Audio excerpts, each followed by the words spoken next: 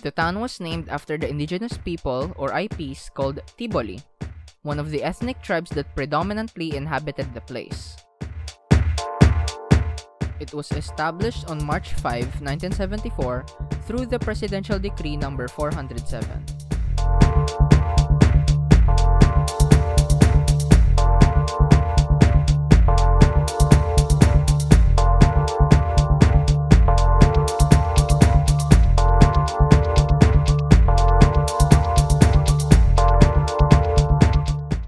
Tinago na town of the Marcos time. Now, the town is now open for tourism for just 4 years because the royal family agreed 2014 that we are now open for tourism, but limited. No? We are only host 200 tourists a day inside the municipality, so that the royal family will not be disturbed. No? So that's the agreement between ancestral domain.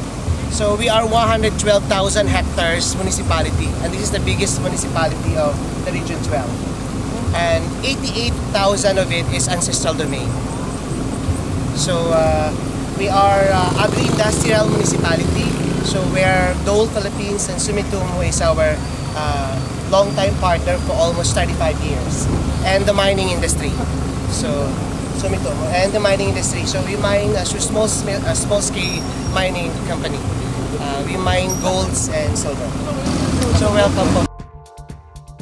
Located at the center of the town is the BOLI Kainon Monument. It symbolizes BOLI's people, colorful culture, and rich heritage. Part of the monument is a replica of a BOLI musical instrument called sludoy, or bamboo zither, with BOLI tribal people playing different kinds of musical instruments on top. Towering above it is a kumbing, or a bamboo jaw harp.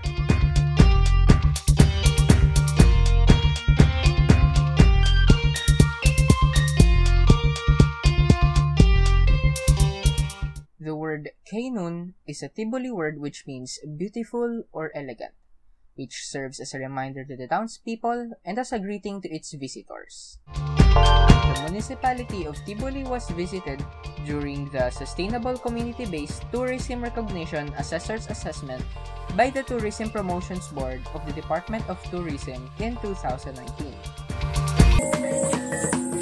BOLI tribal women in their colorful keigal, or BOLI dress, performed a madal, which is a BOLI dance, as part of the welcome ceremony at the BOLI Cultural Village located in Barangay Lemsnolon. They danced from the music produced by their cultural musical instruments, such as klintang, which are 8 gong kettles laid horizontally in a rack, tenonggong, a deer-skin drum,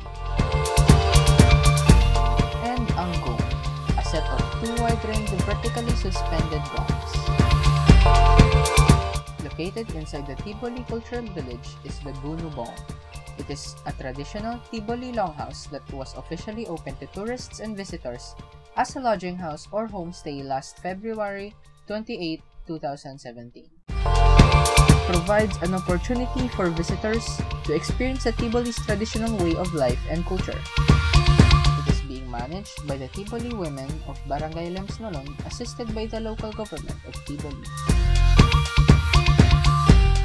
The BOLI's traditional gunubong is a stilt house with a big open hall with no divider or partition, where the dining room, bedroom, and the kitchen are all located. It was colorfully decorated with a touch of BOLI royalty. Colorful curtains hang on various parts of the room.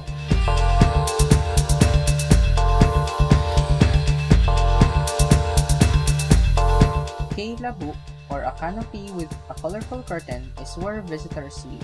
It has a mosquito net-like curtain for more privacy. Food is served in a dining table with no legs. There are no chairs. Visitors have to sit on the floor when dining. Some of BOLI's native dishes served in the gunubong. Onuk haklakak, roasted native chicken. Onuk nalut, native chicken cooked with lemongrass inside a bamboo or BOLI version of tinolang manok, with meso, which is rice wrapped in a leaf. ube higa, which is boiled kamote or sweet potato, with sweetened Arabica coffee in a bamboo mug are served during breakfast.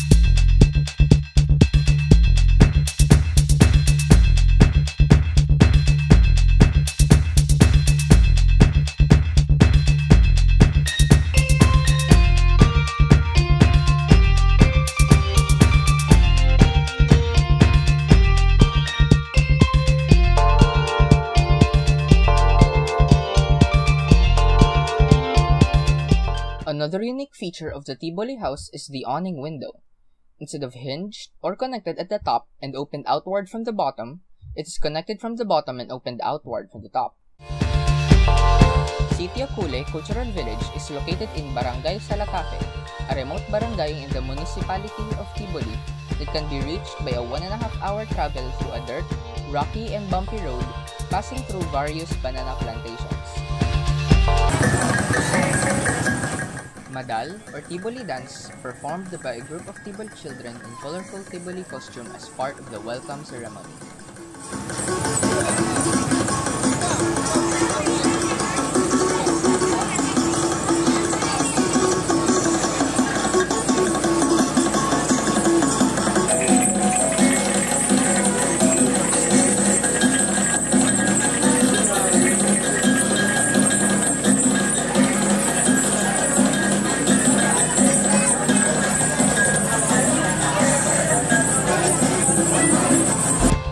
Sitio Cule is one of the jump-off points in going to Lake Holon via Cule Trail or Hunter's Trail.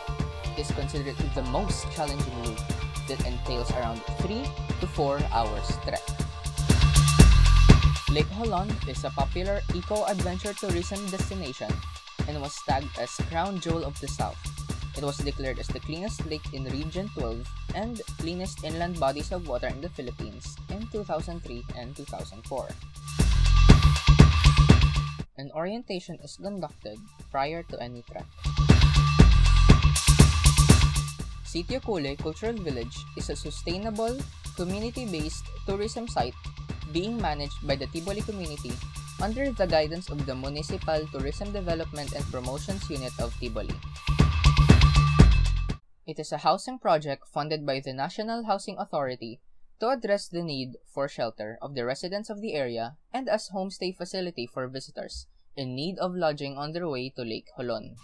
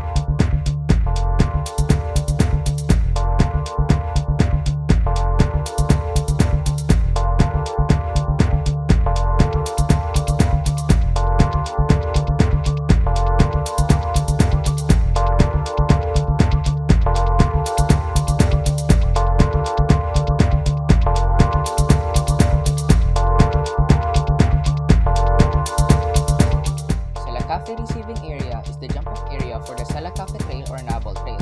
It is located in Barangay Salatafe and is considered an easier trail compared to Cule Trail in going to Lake Holon. Lake Holon is the centerpiece of Tiboli's campaign in promoting sustainable tourism.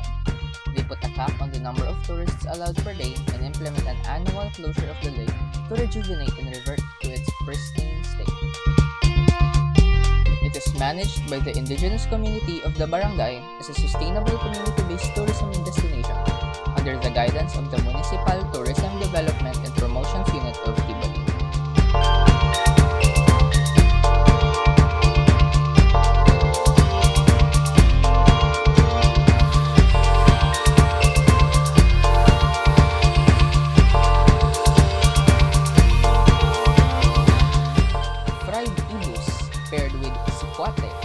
Is a famous dessert served in Teodoro's Park. Located in Barangay Edwards, Teodora's Farm is a popular place for dining in Tiboli due to its delicious food serving Ilonggo cuisine and also due to its serene and relaxing environment. It also offers ATV, which stands for Alternate Vehicle, Joyride for visitors.